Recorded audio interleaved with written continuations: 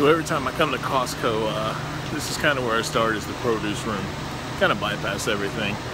But I figured after 12 hours of work, what better place to do than go to Costco. So you guys, come along shopping with me and we're going to just jump into it. This has become kind of a staple of our house, is Brussels sprouts.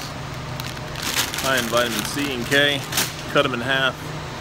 A little bit of coconut oil, some sea salt.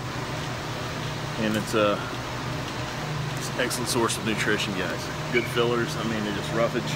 Flip mini cabbages. Just can't go wrong with it. Yeah, that's my favorite salad. Everybody remembers this.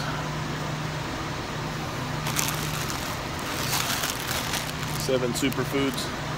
I usually buy 2 or 3 bags of this at a time. Love that stuff. It's really good.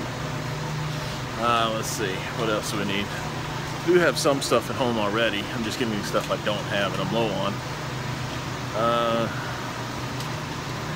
And I don't always like to do a lot of food prepping, so considering the prices of mushrooms that are here whole, like right there, versus what you can get in the store, it's already cut.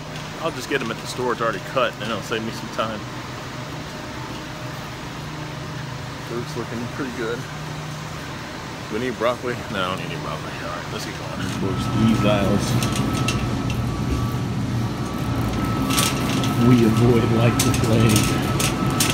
I guess you can avoid it too much because you kind of walk through it. Alright, over the beef. Now, the biggest reason I'm here,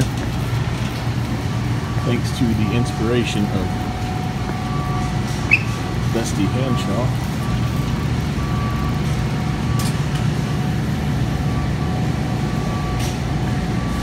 serious you guys are? I've emptied my cart. We are leaving. Let's get out of here and I'll tell you why. Okay, so we are leaving empty-handed. So this is the deal. This is why I shut down. As I was looking for flank steak, there was none to be found. I pulled one of the guys out, asked them if they had some more, and they said they were out. The meat that they had there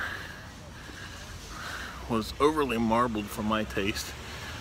A lot of, I don't know, it's like a lot of the stuff I had out was high in fat content. So, past that, I decided I'll get, well, I'm low on my food prep, so I decided I'll get one of those rotisserie chickens that they usually sell here. Chickens were black as hell. You know, I don't eat the skin anyway. I wouldn't eat the skin, but definitely suggested of them damn things being overcooked. After I saw that, I was like, just fuck it. I'll go to another Costco. Man, Costco here in Winston-Salem, North Carolina, tonight, y'all sucking ass. Yeah, they had the trifecta with me. They didn't have the flank steak I wanted. The beef that they did have there would just look very fatty than normal. You know, a lot of, you know, some marbling you need for the flavor, but to the level they had, it looked horrible. And the chickens were, definitely could tell were overcooked in the rotisserie.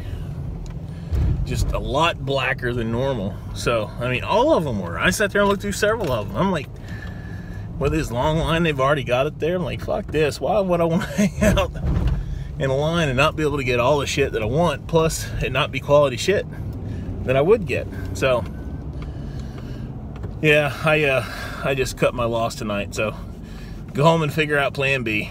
All right, guys. Well, sorry for the shitty shopping experience with me tonight. Next time.